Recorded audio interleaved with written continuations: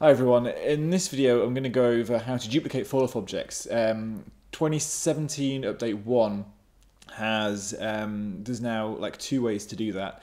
And then has introduced two ways to do that, sorry. And then I'm also going to go into like the anatomy of sharing fall-off objects between nodes. So in this scene, there's only one fall-off object and it's being used by an offset node and a color node. So let's get started. So I'm just going to delete this MASH network and then we'll start again. So we'll select the cube and create a new network. And then I'm going to change the distribution type to grid and change these settings 40, 40, 20, 20. And then, let's just add an offset node and we'll move the objects up 10 and then we will scale them up by 3 and then we'll flip them over. Why ever not? So that's what the offset node is doing. So we want to control that with a fall-off node. So let's roll down fall-off object and then just hit create. So here's a fall-off object. Now let's change a couple of the settings. So if we go to the fall-off object, just but through the connections menu, we can just change the inner zone and then let's change the interpolation, something like that. And then, so you can move this around or whatever and do what you like with it. Scale it or not. So here's our fall-off object. And then if we, in the MASH network, were to add a color node, like so, what you can do is, say we want a fall-off object on this one, but we want it based on this fall-off object, but we don't want to share the same fall-off object for whatever reason. Right, what you need to do is you can middle mouse drag and then hold down the Alt key. And then if you let go, what that will do is it will clone the fall-off object that you've got. So notice how the new fall-off object that we've created has the same inner zone and the same interpolation types.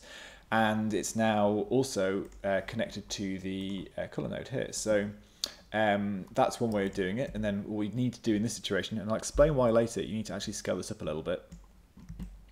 And then you could animate these two fall-off objects together and we could do the effect that way.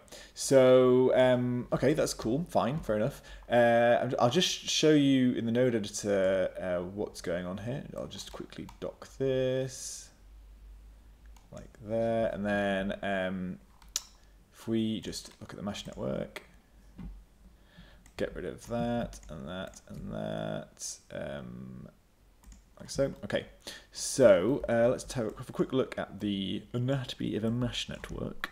So we've got a distribute node here, and then the distribute node feeds into an offset node, feeds into a color node, into the waiter, into the repro, and into the mesh. So that is the anatomy of a MASH network. So fall-offs. Fall-offs need some positions that go into them, and then they feed out some strengths, like per particle strengths, as it were. Per point strengths, I guess. So the positions in the distribute node, positions from the distribute node, I sometimes talk too quickly even for myself, go into the fall-off shape here for the offset node, and then the strengths go out of that fall-off into the offset node.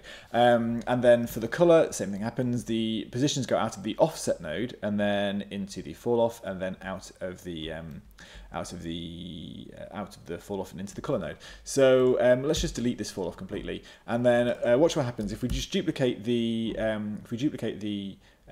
offset fall-off. So we're not holding down Alt or anything here. So we just duplicated that, and then if we select the MASH color node here and then just drag this completely non-connected fall-off object onto our onto the fall-off drop zone for the color node, notice how it's being kind of like hooked up correctly. So this is new in 2017 update 1. So this didn't used to happen. It would only get connected on one end just because of a bug, and it meant that it didn't really work. So so that has been fixed. So you can do that. So you can Alt drag. So like I said before. So middle mouse drag, then hold down the Alt key, let go, and then that will clone the fall-off object for you. So there you go, that's cloned. And then you can just duplicate in the outliner and then drag and drop it on. And so that's kind of like how you duplicate MASH fall-off objects.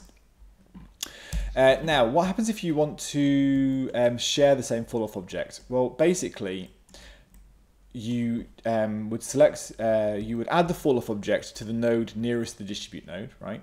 And the reason for that is because we actually want to use the positions from the distribute node. So remember the grid positions? If we turn the offset off, so we want to use these positions to trigger what gets color, not the offset positions. So I want, when the fall-off object is in this, is stationed here, I want the objects to be blue, right, in here, and then not if the objects are kind of like up here. So, oh, I should have explained that really badly.